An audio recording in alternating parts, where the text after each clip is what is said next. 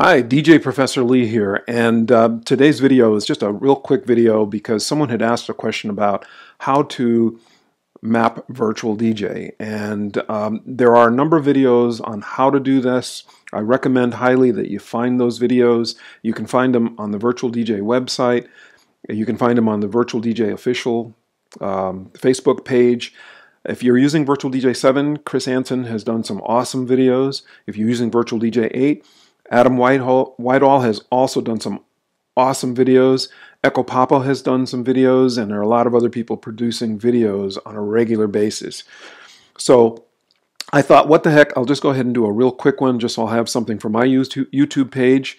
And here we go. So let's say, for example, I want to be able to access my settings. And I don't want to have to use my keyboard to go up and do that. Because if you use your keyboard, like for example, this is a skin called Controller by Dinho. And if I go up to this little wheel, click on that, okay, no problem, and then I got to go and find whatever I need to find. Quick way to do that is to initially go into Settings, go ahead and click on Key Learn. Decide what key that I want to use. I suggest you go ahead and do that ahead of time so you know what you're going to be doing once you're in here. My suggestion is, and I think most people would agree, is that it's probably a good idea wherever you can use multiple keys.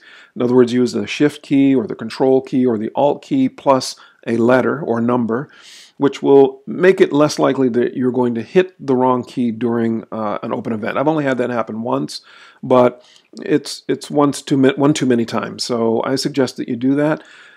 So right now I'm going to hold down the Shift key and I'm going to hold down the letter O key.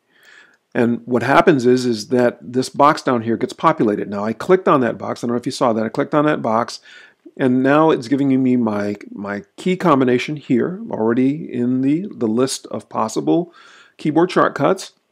And it's just waiting for me to add an action. I go to the action field and I'm going to type in my keyboard shortcut, which I happen to know is settings. That's what I'm going to use. If I'm not sure what it is, these are the different categories that you can look through to find what kind of actions are available for you. But if you already know what the particular action is, you can just start typing. So for example, settings.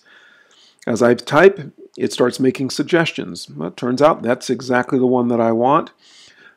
After you have done that, you see that everything looks fine. Just click anywhere outside of the box and then double check to make sure it has set. If you see it listed here, pretty much you're good to go. Let's go check it out. Go back to my main screen, hold down the hold down the Shift key, click the letter O, and there I am. I'm back into my settings. Let's say while I'm in here, I want to also be able to unload tracks from a deck. Then, again, what I'll do is I'll go down to the Key Learn field, go ahead and click on it. I'm going to hold down the Shift key, and this time I'm going to use the letter U.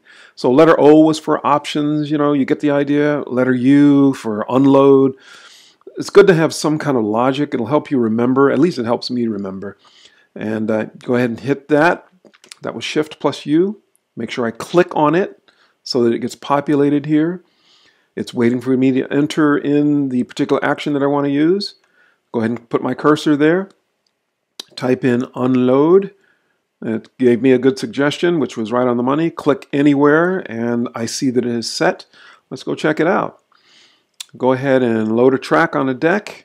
Make sure my cursor is already set. The tab key, use the tab key to get there. Hold down Shift, and it unloads it. Now, if you haven't played the track for more than a couple of minutes, it'll put it in the side list. And for those of you who are just wondering, the reason these tracks are red with an X through it is because with this particular skin, that's how it notates tracks that have already been played. So, for example, if I look in my already played folder, that's what that is. All right. So I hope you found this video useful and helpful. I will put the specific keyboard shortcuts in the description down below, and I hope you have a good one. That's it for me. I'm DJ Professor Lee. I look forward to talking to you again soon.